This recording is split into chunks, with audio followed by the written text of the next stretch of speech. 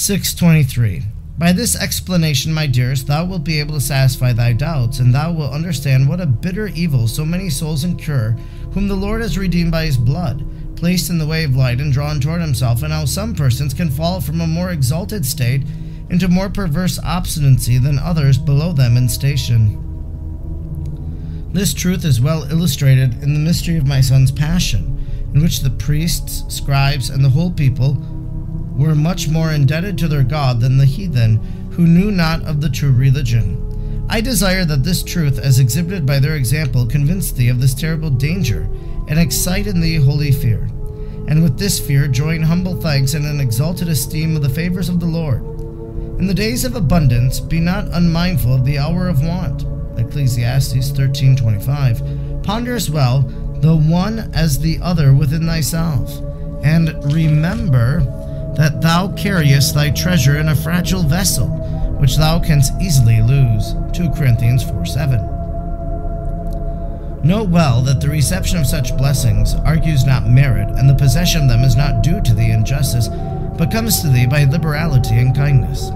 That the Most High has favored thee with so much familiar intercourse is no assurance that thou canst not fall, and no license to live carelessly and without reverence and fear.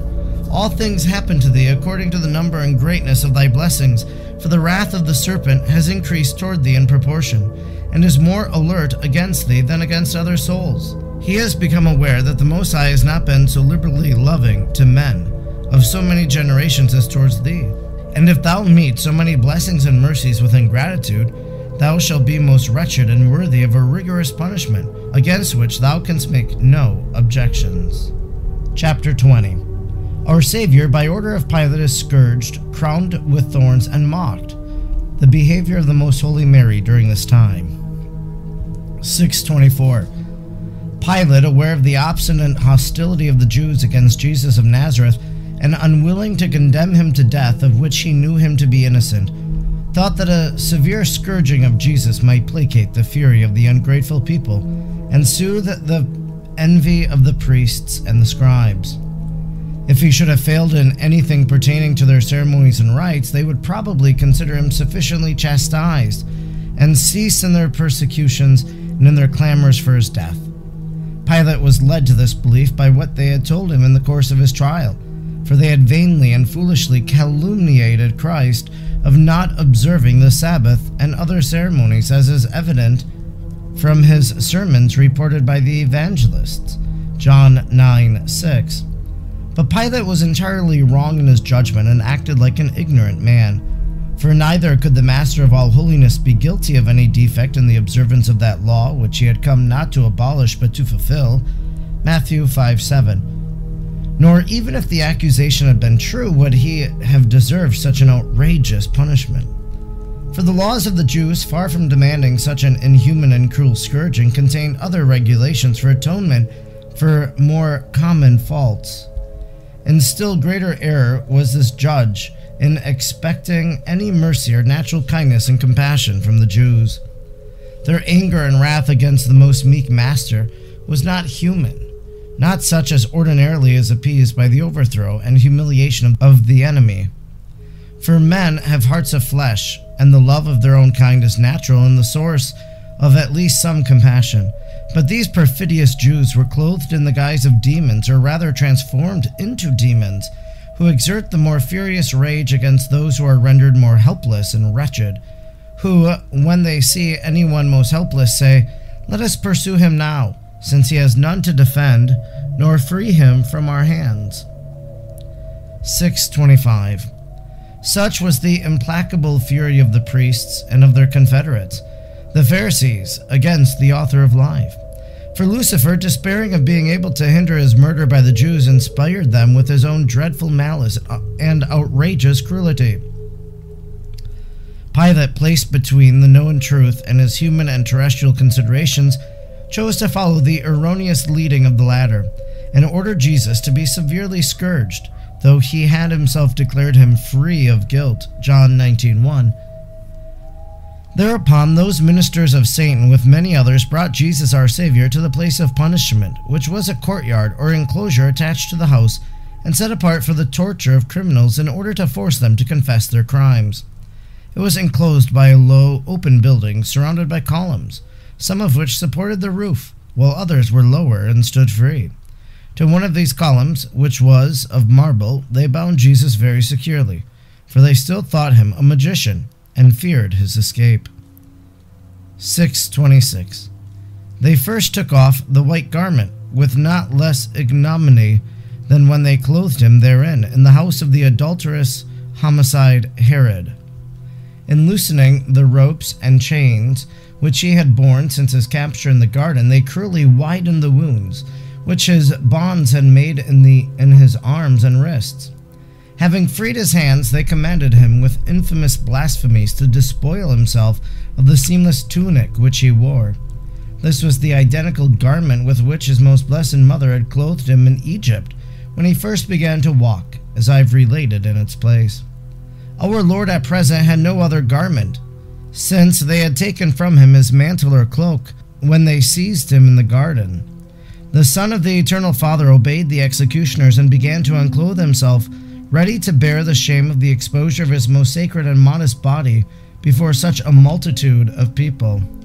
By his tormentors, impatient at the delay which modesty required, tore away the tunic with violence in order to hasten his undressing, and, as is said, flay the sheep with the wool.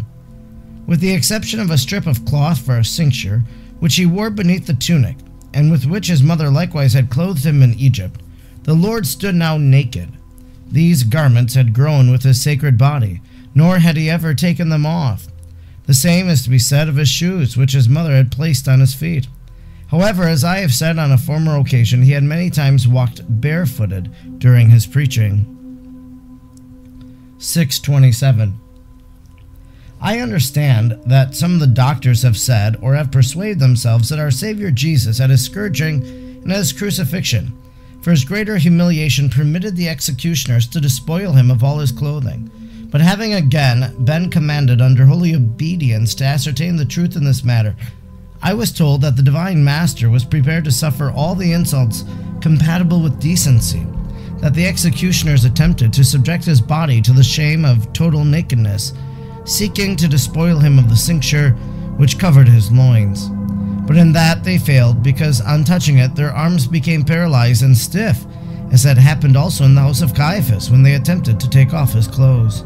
Chapter 17. All the 6 of his tormentors separately made the attempt with the same result. Yet afterwards these ministers of evil, in order to scourge him with greater effect, raised some of the coverings, for so much the Lord permitted, but not that he should be uncovered and despoiled of his garments entirely.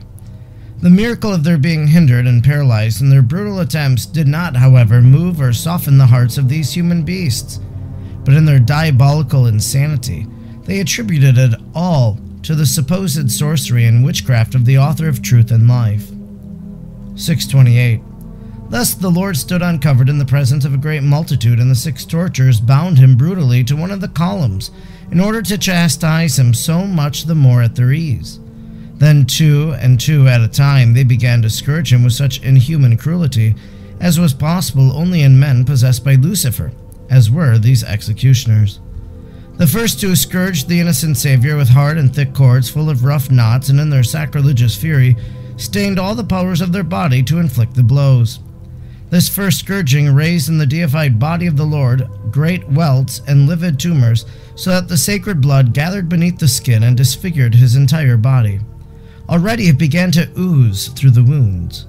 The first 2 having at length desisted, the second pair continued the scourging in still greater emulation. With hardened leather thongs they leveled their strokes upon the places already sore, and caused the discolored tumors to break open and shed forth the sacred blood until it bespattered and drenched the garments of the sacrilegious torturers, running down also in streams to the pavement. These 2 gave way to the third pair of scourgers, who commenced to beat the Lord with extremely tough rawhides, dry, hard, like osier twigs. They scourged him still more cruelly, because they were wounding not so much his virginal body, as cutting into the wounds already produced by the previous scourging. Besides, they had been secretly incited to greater fury by the demons, who were filled with new rage at the patience of Christ. 629.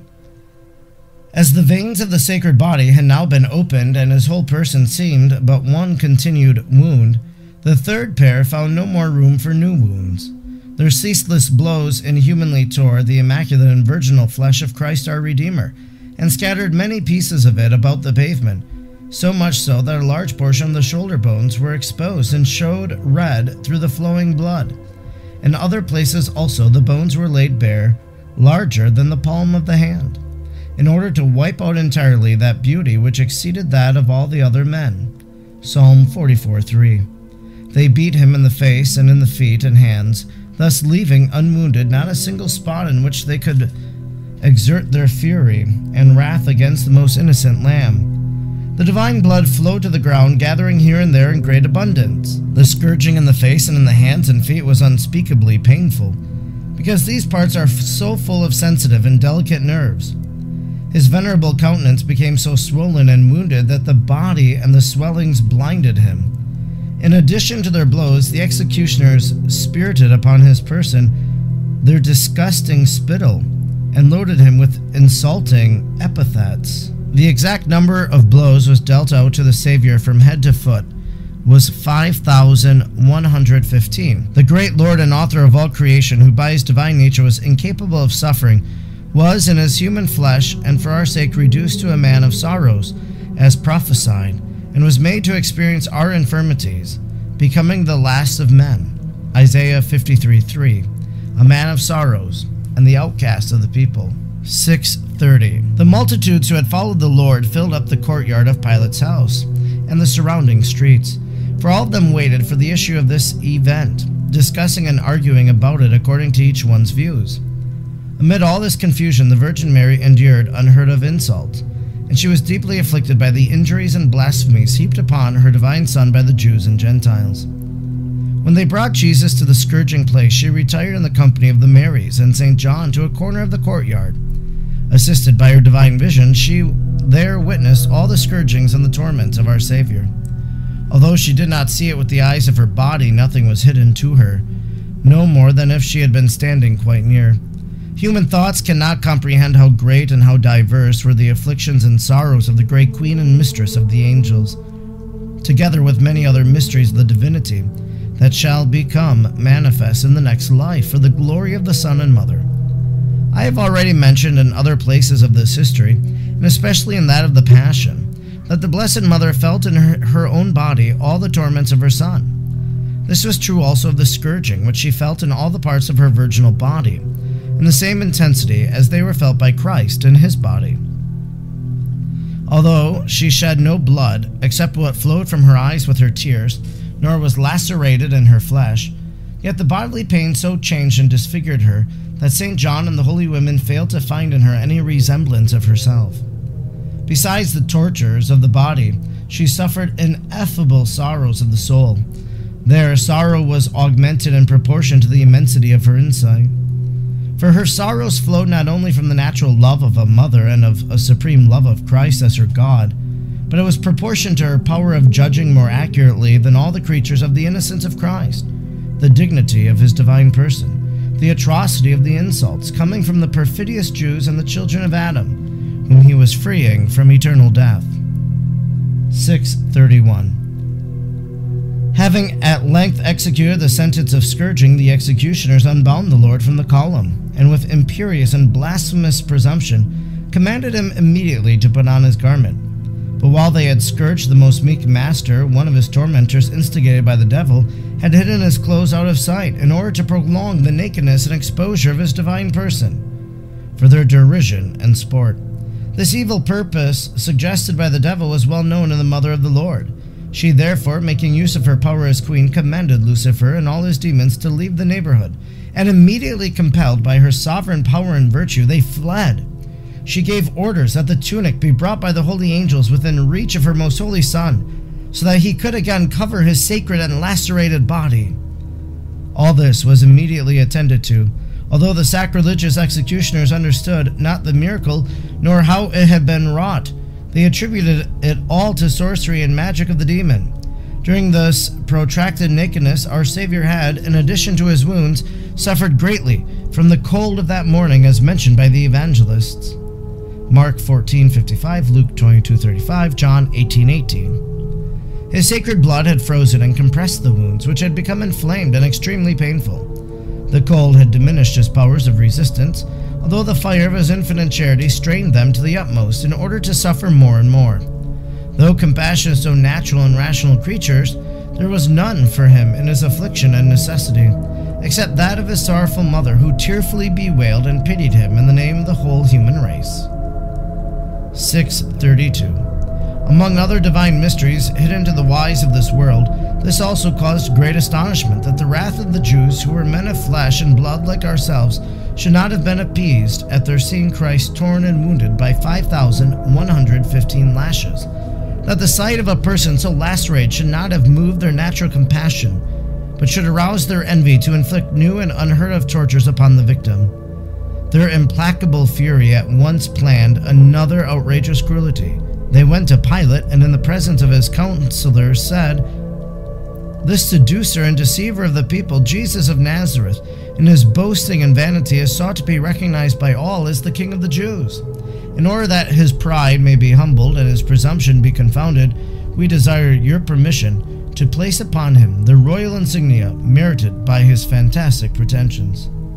Pilate yielded to the unjust demand of the Jews, permitting them to proceed according to their intentions. 633. Thereupon they took Jesus to the praetorium, where, with the same cruelty and contempt, they again despoiled him of his garments, and in order to deride him before all the people as a counterfeit king, clothed him in a much torn and soiled mantle of purple color. They placed also upon his sacred head a cap made of woven thorns, to serve him as a crown. John 19:2. This cap was woven of thorn branches, and in such a manner that many of the hard and sharp thorns would penetrate into the skull, some of them to the ears and others to the eyes. Hence, one of the greatest tortures suffered by the Lord was that of the crown of thorns. Instead of a scepter, they placed into his hands a contemptible reed.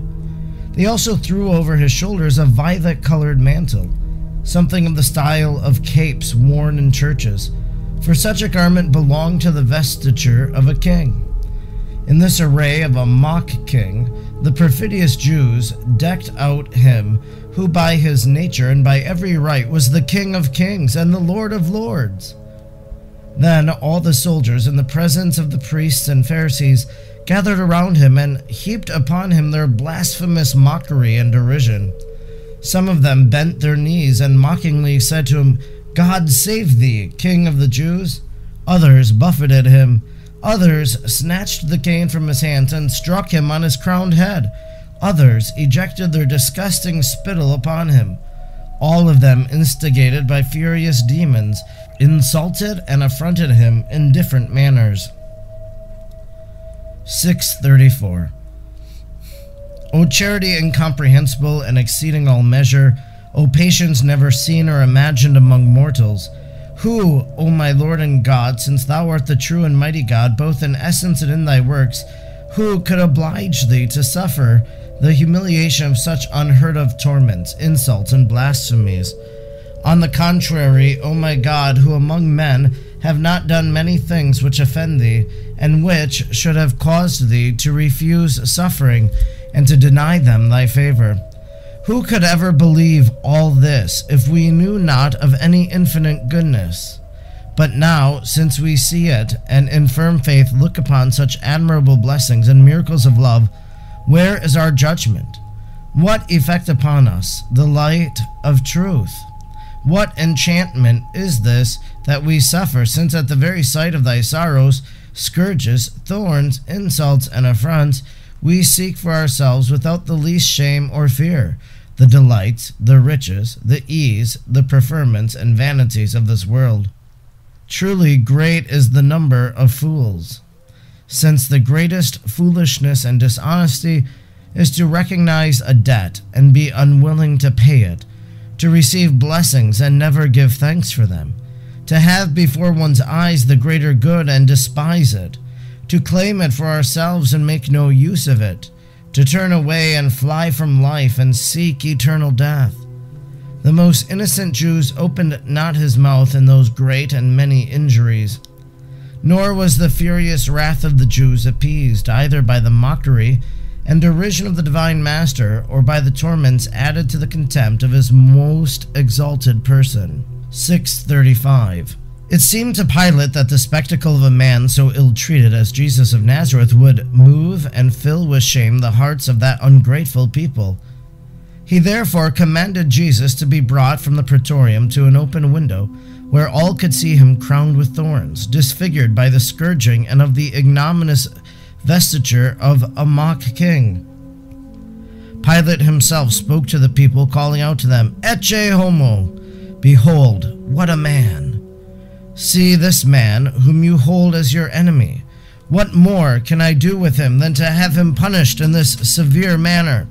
You certainly have nothing more to fear from him. I do not find any cause of death in him."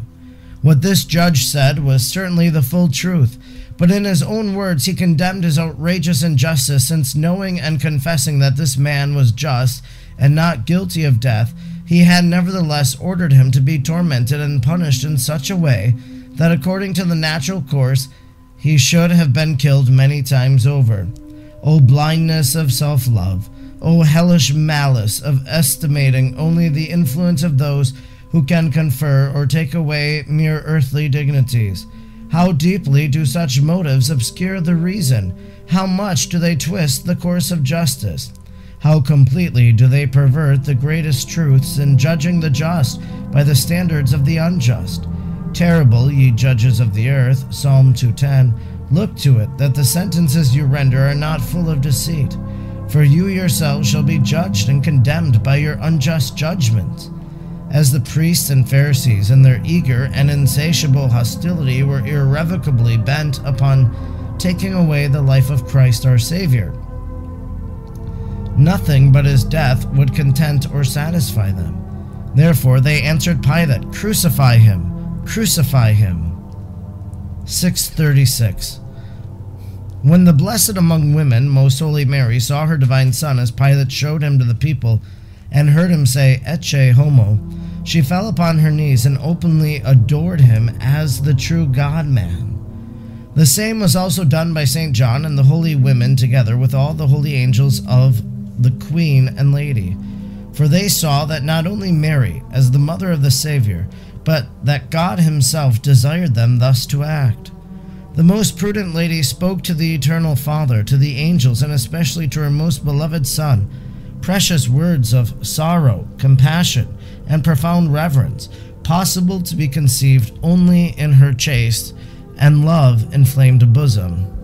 In her exalted wisdom, she pondered also the ways and means by which the evildoers of his innocence could be made most opportunely manifest at a time when he was so insulted, mocked, and despised by the Jews. With this most proper intention, she renewed the petitions above mentioned, namely that Pilate, in his quality of judge, continued to maintain the innocence of Jesus our Redeemer, and that all the world should understand that Jesus was not guilty of death, nor of any of the crimes imputed to him by the Jews. 637. On account of these prayers of the Most Blessed Mother, Pilate was made to feel great compassion at seeing Jesus so horribly scourged and ill-treated, and regret at having punished him so severely. Although he was naturally disposed to such emotions by his soft and compassionate disposition, yet they were principally caused by the light he received through the intercession of the Queen and Mother of Grace. This same light moved the unjust judge after the crowning of thorns to prolong his parley with the Jews for the release of Christ, as is recorded in the 19th chapter of the Gospel of St. John. When they again asked him to crucify the Lord, he answered, "Take him yourselves and crucify him, for I do not find any cause for doing it." They replied, "According to our law, he is guilty of death, for he claims to be the Son of God." This reply threw Pilate into greater consternation, for he received it might be true that Jesus was the Son of God according to his heathen notions of the divinity. Therefore he withdrew with Jesus into the praetorium, where, speaking with him alone, he asked whence he was. The Lord did not answer this question. For Pilate was not in a state of mind either to understand or merit a reply. Nevertheless, he insisted and said to the King of Heaven, "Dost thou not speak to me? Dost thou not know that I have the power to crucify thee and the power to dismiss thee?" Pilate sought to move him to defend himself and tell what he wanted to know.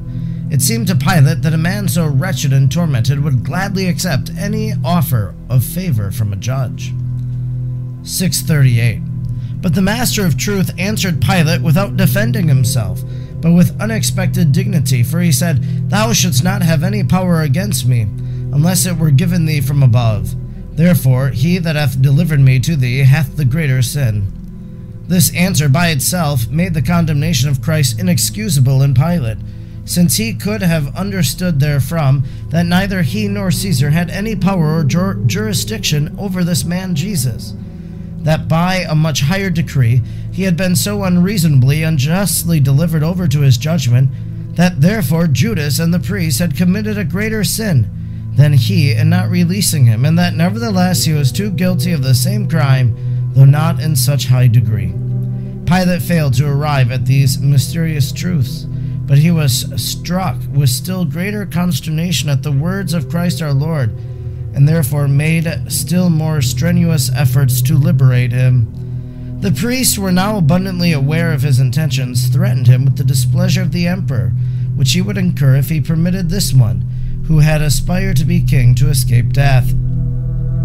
They said, "If thou freest this man, thou art no friend of Caesar, since he, who makes a king of himself, rises up against his orders and commands." They urged this because the Roman emperors never permitted anyone in the whole empire to assume the title or insignia of a king without their consent and order. If, therefore, Pilate should permit it, he would contravene the decrees of Caesar. He was much disturbed at this malicious and threatening intimation of the Jews, and seating himself in his tribunal at the 6th hour in order to pass sentence upon the Lord, he once more turned to plead with the Jews, saying, "See there your king." And all of them answered, "Away with him! Away with him! Crucify him!" He replied, "Shall I crucify your king?" Whereupon they shouted unanimously, "We have no other king than Caesar." 639. Pilate permitted himself to be overcome by the obstinacy and malice of the Jews on the day of the Parousia. Then, seated in his tribunal, which in Greek was called Lithostratos, and in Hebrew Gabbatha, he pronounced the sentence of death against the author of life, as I shall relate in the following chapter. The Jews departed from the hall in great exultation and joy, proclaiming the sentence of the most innocent lamb. That they did not realize whom they thus sought to annihilate was the occasion of our redemption. All this was well known to the sorrowful mother, who, though outside the hall of judgment, saw all the proceedings by exalted vision. When the priests and Pharisees rushed forth, exulting in the condemnation of Christ to the death of the cross, the pure heart of this most blessed mother was filled with new sorrow, was pierced, and transfixed with the sword of unalleviated bitterness. Since the sorrow of Most Holy Mary on this occasion surpassed all that can enter the thoughts of man, it is useless to speak more of it, and it must be referred to the pious meditation of Christians.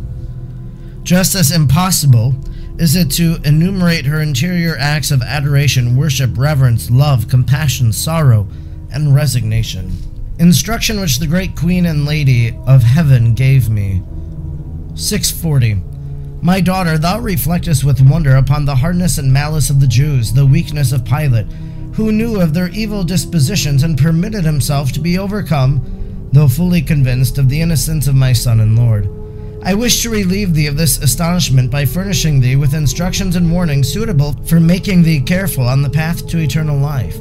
Know then that the ancient prophecies concerning the mysteries of the redemption and all the holy scriptures were to be infallibly fulfilled.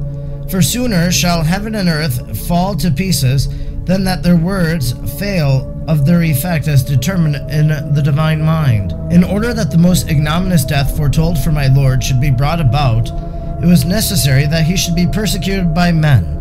But that these men should happen to be the Jews, the priests, and the unjust Pilate was their own misfortune, not the choice of the Almighty, who wishes to save all. Their own wickedness and malice brought them to their ruin, for they resisted the great grace of having in their midst the Redeemer and Master, of knowing him, of conversing with him, of hearing his doctrine and preaching, of witnessing his miracles.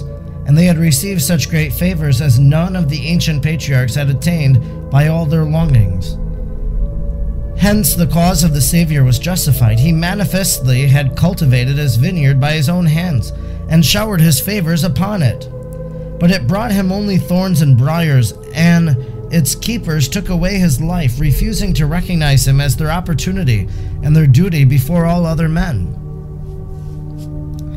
641. This same which happened in the head Christ, the Lord and Son of God, must happen to all the members of his mystical body, that is, so the just and predestined to the end of the world. For it would be monstrous to see the members incongruous with the head, the children show no relation with the Father, or the disciples unlike their Master. Although sinners must always exist, since in this world the just shall always be maligned with the unjust, the predestined with the reprobate, the persecutors with the persecuted, the murderers with the murdered, the afflicting with the afflicted, yet these lots are decided by the malice and goodness of men. Unhappy shall be he, through whom scandal comes into the world, and who thus makes himself an instrument of the demon. This kind of activity was begun in the new church by the priests and Pharisees, and by Pilate, who all persecuted the head of the mystic body, in the further course of the world, by all those who persecuted its members, the saints and the predestined, imitating and following the Jews and the devil in their evil work. 642. Think well then, my dearest, which of these lots thou wishest to choose in the sight of my son and me. If thou seest thy Redeemer, thy spouse, and thy chief tormented, afflicted, crowned with thorns, and saturated with reproaches, and at the same time desirous to have a part in him, and be a member of his mystical body, it is not becoming or even possible that thou live steeped in the pleasures of the flesh. Thou must be the persecuted, and not a persecutor, the oppressed, and not the oppressor, the one that bears the cross, that encounters the scandal, and not that gives it, the one that suffers, and at the same time makes none of the neighbors suffer. On the contrary, thou must exert thyself for their conversion and salvation in as far as is compatible with the perfection of thy state and vocation. This is the portion of the friends of God and the inheritance of his children in mortal life. In this consists the participation in grace and glory which, by his torments and reproaches, and by his death of the cross, my Son and Lord has purchased for them. I too have cooperated in this work, and have paid the sorrows and afflictions which thou hast understood, and which I wish thou shalt never allow to be blotted out from my inmost memory.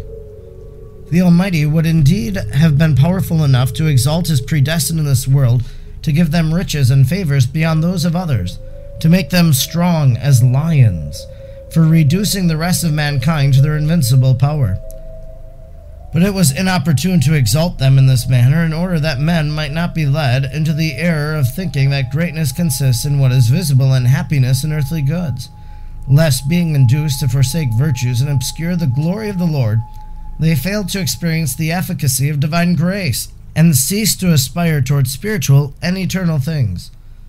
This is the science which I wish thee to study continually, and in which thou must advance day by day, putting into practice all that thou learnest to understand and know. Chapter 21. Pilate pronounces the sentence of death against the author of life. The Lord takes up the cross on which he is to die. His most holy mother follows him, what she did on this occasion to restrain the devil, and other happenings. 643. To the great satisfaction and joy of the priests and Pharisees, Pilate then decreed the sentence of death on the cross against life itself, Jesus, our Savior. Having announced it to the one they had thus condemned in spite of his innocence, they brought him to another part of the house of Pilate, where they stripped him of the purple mantle in which they had derided him as a mock king. All happened by the mysterious dispensation of God, though on their part it was due to the concerted malice of the Jews, for they wished to see him undergo the punishment of the cross in his own clothes, so that in them he might be recognized by them all. Only by his garments could he now be recognized by the people, since his face had been disfigured beyond recognition by the scourging, the impure spittle, and the crown of thorns. They again clothed him with the seamless tunic which, at the command of the queen, was brought to him by the angels, for the executioners had thrown it into a corner of another room in the house, where they left it to place upon him the mocking and scandalous purple cloak. But the Jews neither understood nor noticed any of these circumstances, since they were too much taken up with the desire of hastening his death.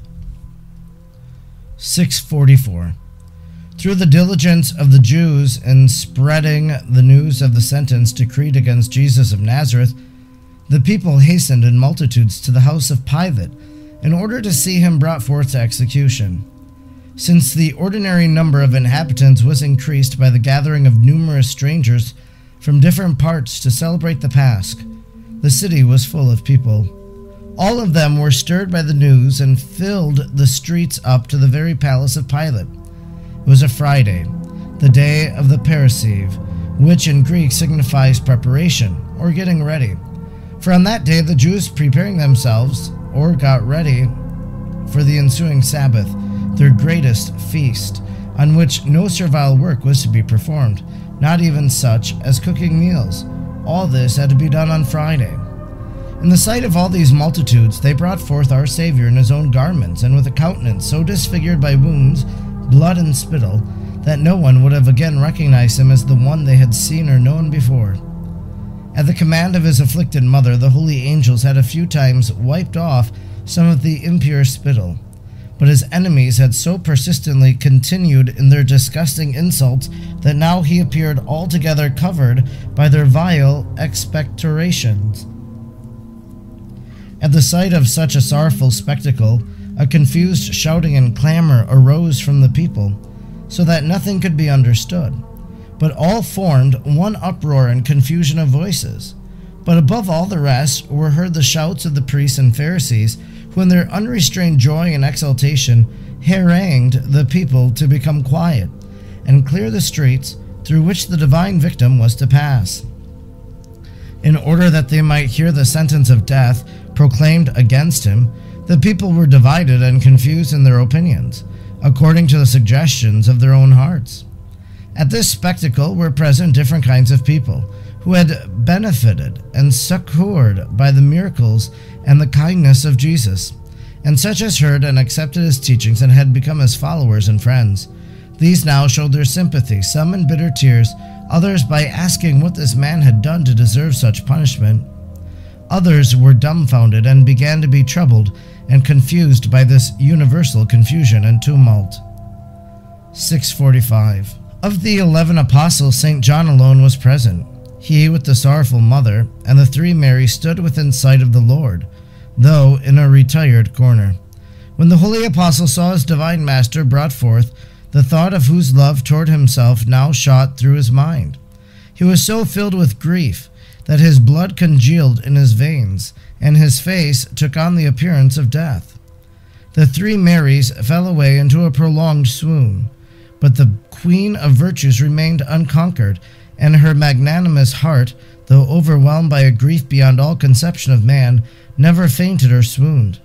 She did not share the imperfections or weaknesses of the others. In all her actions, she was most prudent, courageous, and admirable. Calmly she comforted St. John and the pious women. She besought the Lord to strengthen them in order that she might have their company to the end of the Passion. In virtue of this prayer, the apostles and the holy women were consoled and encouraged, so that they regained their senses and could speak to the Mistress of Heaven. Amid all this bitterness and confusion, she did nothing unbecoming or inconsiderate, but shed forth incessant tears with the dignity of a queen. Her attention was riveted upon her Son, the true God. She prayed to the Eternal Father, and offered to him his sorrows and torments, imitating in her actions all that was done by our Savior. She recognized the malice of sin, penetrated the mysteries of the redemption, appealed to the angels, and interceded for friends and enemies, while giving way to her maternal love and to the sorrows corresponding to it. She at the same time practiced all the virtues, exciting the highest admiration of heaven, and delighting in the highest degree of eternal Godhead. Since it is not possible for me to describe the sentiments filling the heart of this mother of wisdom, nor those at times also uttered by her lips, I leave them to the imagined by Christian piety. 646. The servants and priests sought to quiet the multitudes, in order that they might be able to hear the sentence pronounced against Jesus of Nazareth. For after it had been made known to him in person, they desired to have it read before the people and in his presence. When the people had quieted down, they began to read it in a loud voice so that all could hear it, while Jesus was standing in full view as a criminal. The sentence was proclaimed also in the different streets and at the foot of the cross. It was afterwards published and spread in many copies. According to the understanding given to me, the copies were a faithful reproduction, excepting some words which have been added. I will not discuss them, for the exact words of this sentence have been shown me, and I give them here without change. Literal rendering of the sentence of death pronounced against Jesus of Nazareth, our Savior. 647. I, Pontius Pilate, presiding over Lower Galilee and governing Jerusalem, in fealty to the Roman Empire, and being within the executive mansion, judge, decide, and proclaim that I condemn to death Jesus of Nazareth, and a Galilean by birth, a man seditious and opposed to our laws, to our Senate, and to the great Emperor Tiberius Caesar. For the execution of this sentence I decree that his death be upon the cross, and that he shall be fastened thereto with nails, as is customary with criminals. Because in this very place, gathering around him every day many men, poor and rich, he has continued to raise tumults throughout Judea, proclaiming himself the Son of God and King of Israel, at the same time threatening the ruin of this renowned city of Jerusalem and its temple, and of the sacred empire, refusing tribute to Caesar. And because he dared to enter in triumph this city of Jerusalem, and the temple of Solomon, accompanied by a great multitude of the people carrying branches of palms, I command the first centurion, called Quintus Cornelius, to lead him, for his greater shame, through the said city of Jerusalem, bound as he is and scourged by the orders. Let him also wear his own garments, that he may be known to all, and let him carry the cross on which he is to be crucified. Let him walk through the public streets between two other thieves, who are likewise condemned to death for their robberies and murders, so that this punishment be an example to all the people and to all malefactors. I desire also, and command in this my sentence, that this malefactor, having been thus led through the public streets, be brought outside the city through the Pagora Gate, now called the Antoninian Portal, and under the proclamations of the herald, who shall mention all the crimes pointed out in my sentence.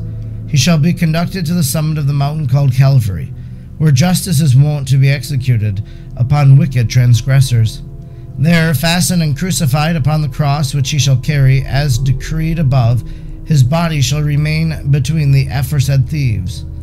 Above the cross, that is, at its top, he shall have placed for him his name and title in the three languages, namely in Hebrew, Greek, and Latin.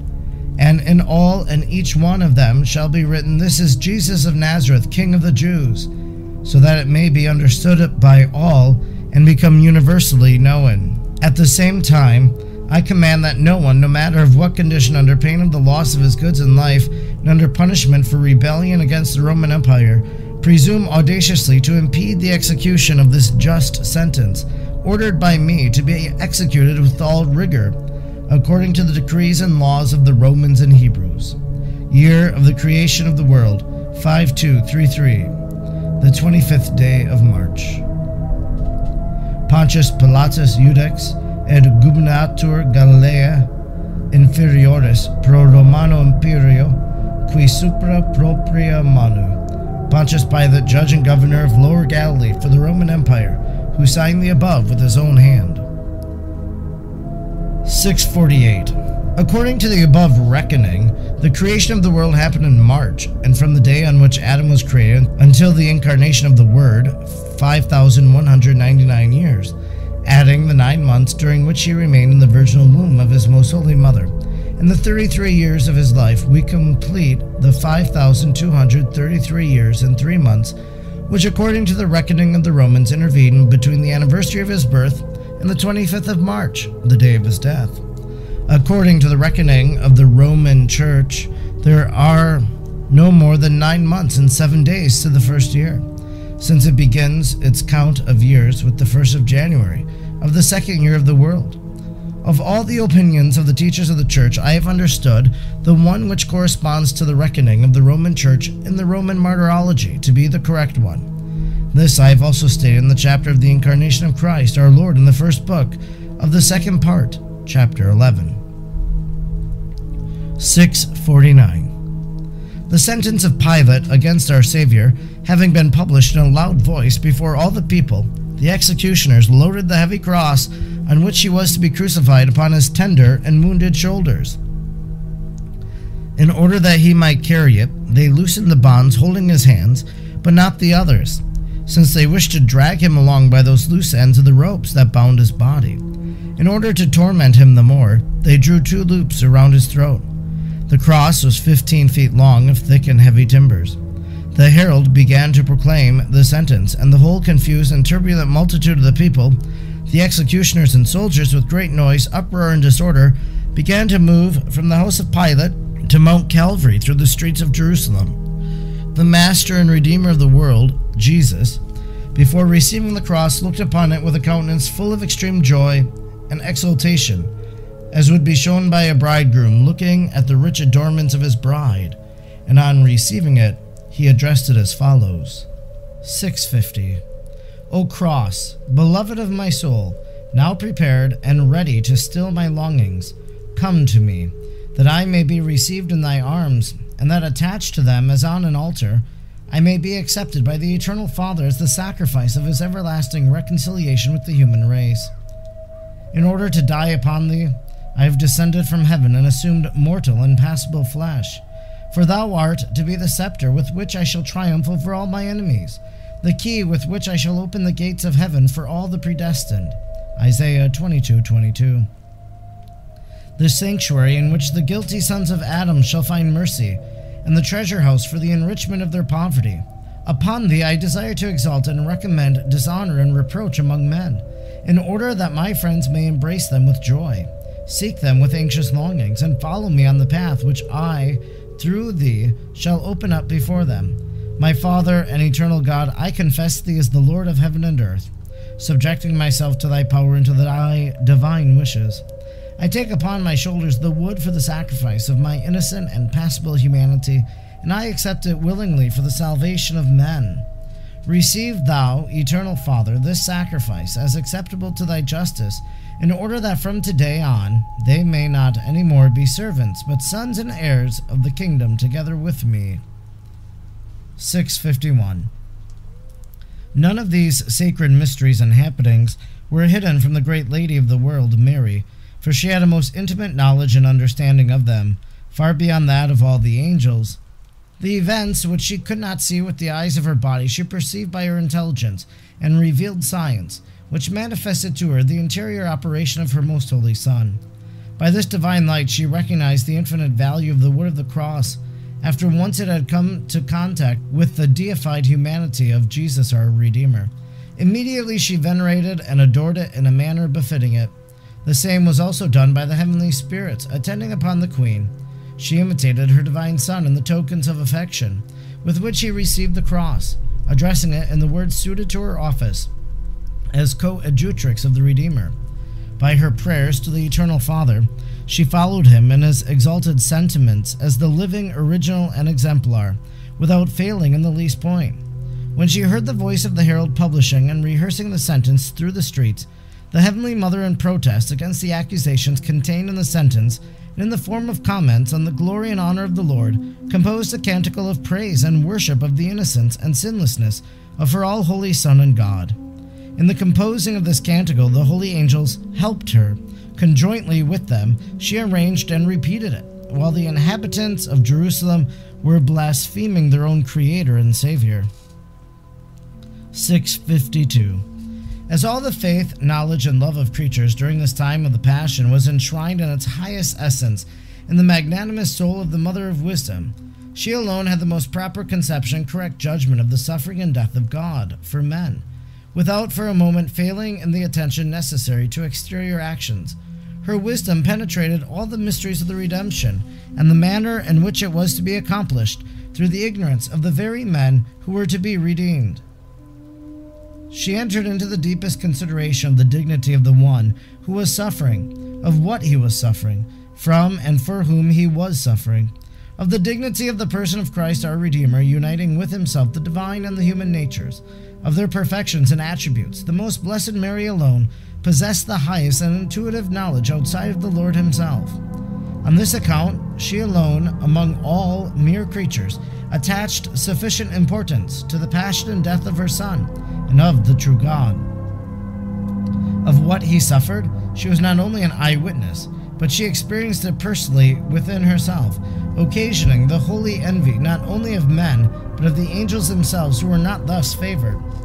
But they well knew that their great queen and mistress felt and suffered in soul and body the same torments and sorrows as her most holy Son, and that the Holy Trinity was inexpressibly pleased with her, and therefore they sought to make up by their praise and worship for the pains which they could not share.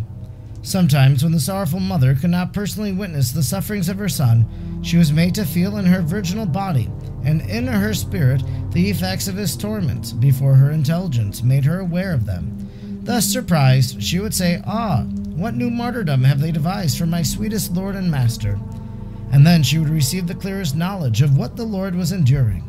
The most loving mother was so admirably faithful in her sufferings and in imitating the example of Christ our God, that she never permitted herself any easement either of her bodily pains, such as rest, or nourishment, or sleep, nor any relaxation of the spirit, such as any consoling thoughts or considerations, except when she was visited from on high by divine influence. Then only would she humbly and thankfully accept relief, in order that she might recover strength to attend still more fervently to the object of her sorrows and to the cause of his sufferings. The same wise consideration she applied to the malicious behavior of the Jews and their servants, to the needs of the human race, to their threatening ruin, and to the ingratitude of men for whom he suffered. Thus she perfectly and intimately knew all of these things, and felt it more deeply than all the creatures. 653. Another hidden and astonishing miracle was wrought by the hand of God through the instrumentality of the Blessed Mary against Lucifer and his infernal spirits. It took place in the following manner. The dragon and his associates, though they could not understand the humiliation of the Lord, were most attentive to all that happened in the passion of the Lord. Now, when he took himself upon the cross, all these enemies felt a new and mysterious tremor and weakness, which caused in them great consternation and confused distress. Conscious of these unwonted and invisible feelings, the Prince of Darkness feared that in the passion and death of Christ our Lord, some dire and irreparable destruction of his reign was imminent. In order not to be overtaken by it, the presence of Christ our God, the dragon resolved to retire and fly with all his followers to the caverns of hell. But when he sought to execute this resolve, he was prevented by the great Queen and Mistress of all creation, for the Most High enlightening her and intimating to her what she was to do, and at the same time invested her with his power. The Heavenly Mother, turning toward Lucifer and his squadrons by her imperial command, hindered them from flying, ordering them to await and witness the passion to the end on Mount Calvary. The demons could not resist the command of the mighty Queen, for they recognized and felt the divine power operating in her. Subject to her sway, they followed Christ as so many prisoners dragged along in chains to Calvary, where the eternal wisdom had decreed to triumph over them from the throne of the cross, as we shall see later on. There is nothing which can exemplify the disagreement and dismay which from that moment began to oppress Lucifer and his demons. According to our way of speaking, they walked along to Calvary, like criminals condemned to a terrible death, and seized by the dismay and consternation of an inevitable punishment. This punishment of the demon was in conformity with his malicious nature, and proportioned to the evil committed by him in introducing death and sin into the world, to remedy which God himself was now undergoing death. 654. Our Savior proceeded on the way to Calvary, bearing upon his shoulders, according to the saying of Isaiah, his own government and principality, Isaiah 9:6, which was none else from his cross, from whence he was to subject and govern the world, meeting thereby that his name should be exalted above all other names, and rescuing the human race from the tyrannical power of the demon over the sons of Adam, Colossians 2:15. The same Isaiah calls it the yoke and scepter of the oppressor and executor, who is imperiously exacting the tribute of the first guilt, in order to destroy this tyrant and break the scepter of his reign and the yoke of our servitude. Christ our Savior placed the cross upon his shoulders, namely upon the place where are borne both the yokes of slavery and the scepter of royal power. He wished to intimate thereby that he despoiled the demon of this power and transferred it to his own shoulders, in order that thenceforth the captive children of Adam should recognize him for their legitimate Lord and true King. All mortals were to follow him in the way of the cross, and learn that by this cross they were subjected to his power, and now become his vassals and servants, bought by his own life-blood. 655. But alas, the pity of our most ungrateful forgetfulness, that the Jews and ministers of the Passion should be ignorant of this mystery hidden to princes of this world, and that they should not dare touch the cross of the Savior, because they consider it the wood of ignominy and shame, which was their own fault and a very great one. Yet not so great as our own, since its mysteries being already revealed to us, we spend our indignation only on the blindness of those who are persecuting our Lord and God. For if we blame them for being ignorant of what they ought to have known, how much should we blame ourselves, who, knowing and confessing Christ our Redeemer, persecute and crucify him by our offenses? O my sweetest love, Jesus, light of my intellect and glory of my soul, do not, O my Lord, trust in my sluggish torpidity to follow thee with my cross on the way. Take it upon thee to do me this favor, draw me after thee, to run after the fragrance of thy sweetest love, of thy ineffable patience, of thy deepest humility, that I may desire for contempt and anguish, and seek after participation in thy ignominy, insults, and sorrows. Let this be my portion and my inheritance in this mortal and oppressing life. Let this be my glory and my repose, and outside of the cross and its ignominy, I desire not to live or be consoled or to partake of any of the rest or enjoyment. As the Jews and all that blind multitude avoided the touch of the cross of him who was so innocently sentenced to die upon it, he opened with it a passage and cleared for himself a way.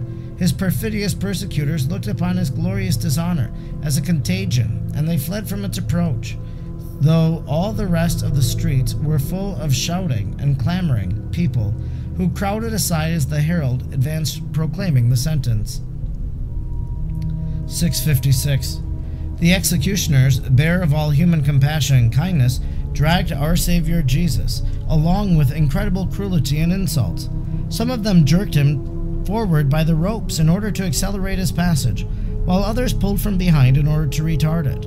On account of this jerking on the way of the cross, they caused him to sway to and fro, and often to fall to the ground. By the hard knocks he thus received on the rough stones, great wounds were opened, especially on the 2 knees, and they were widened at each repeated fall. The heavy cross also inflicted a wound on the shoulder on which it was carried. The unsteadiness caused the cross sometimes to knock against his sacred head, and sometimes the head against the cross. Thus the thorns of his crown penetrated deeper and wounded the parts which they had not yet reached. To these torments of the body, the ministers of evil added many insulting words and execrable affronts, ejecting their impure spittle and throwing the dirt of the pavement into his face so mercilessly that they blinded the eyes that looked upon them with such divine mercy. Thus they, of their own account, condemned themselves to the loss of the graces with which his very looks were fraught. By the haste with which they dragged him along in their eagerness to see him die, they did not allow him to catch his breath. For his most innocent body, having been in so few hours overwhelmed with such a storm of torments, was so weakened and bruised, that to all appearances he was ready to yield up life under his pains and sorrows. 657.